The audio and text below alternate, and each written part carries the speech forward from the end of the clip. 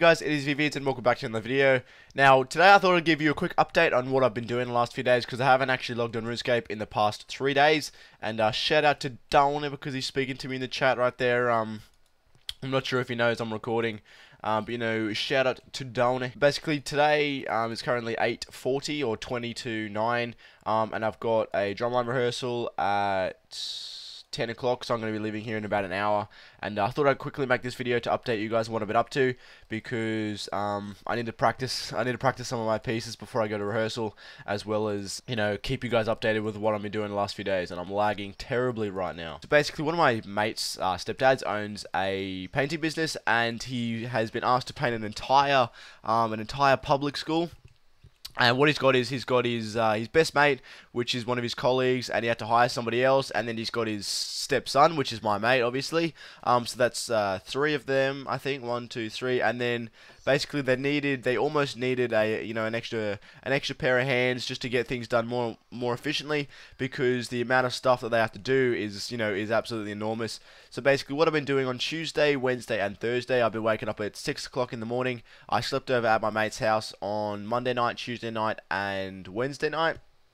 Basically, what we do is we get up at 6 o'clock in the morning, and we'd leave home at about 6:30. And what we would do is we would basically just get to the school and basically do anything that the stepdad told us to do. So for example, the first day we got there, we basically had to clean all of the outside of about 4 buildings, I think it was. So I think it's 4 buildings, and basically what we had to do is we had to fill this paint bucket with some soap and some water, and we were given 2 brushes. One had an extension on it, and the other one was just a small little brush. And we just had to brush the complete outside of these 4 buildings, not the roof, just the side and underneath the roof, and then like, I don't know, the side roof, I guess. I don't even know what it's called, but that's basically what we were doing. So we just had to use these brushes to scrub the doors and just scrub all the walls. And then if it was really high, because sometimes there were different buildings and they were actually on stilts, they were that high, and you have to use the extension to, like, obviously, like, the complete extension, and it'd extend like 4 or 5 meters. And we basically were just like leaning back and then just scrubbing these massive buildings, trying to get them nice and clean for when the painters came around, and essentially, you know, painted them at the end. But we were essentially just prepping them or preparing them for painting. And then on the second day, we had to basically get all of the stuff off of the walls on the interior on like 5 buildings, I think it was. And there were little things on the walls, and there were like little Velcro circles, and they were stuck to the wall with super glue. So it was really easy just to get them off the wall.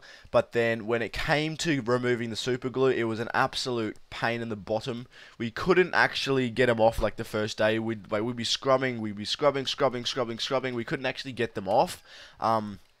So it wasn't until the 3rd day that we could actually, you know, get them off properly, because we had the right tools and things. But it was an absolute pain in the butt, because we eventually called them the death dots, because they were almost the end of us.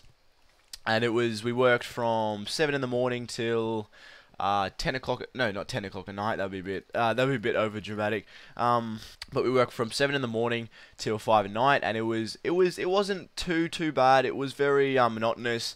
And it was very straining on your back and straining on your arms and things, because if you're carrying around these big brushes and leaning over, and then for the first like 4, 5, 6 hours, it's not too bad. But when it gets to that last 3 or 4 hours, that's when it's really starts to act taxing and things like that. But now I'm just complaining. But I thought I'd just let you know what I've been up to, guys.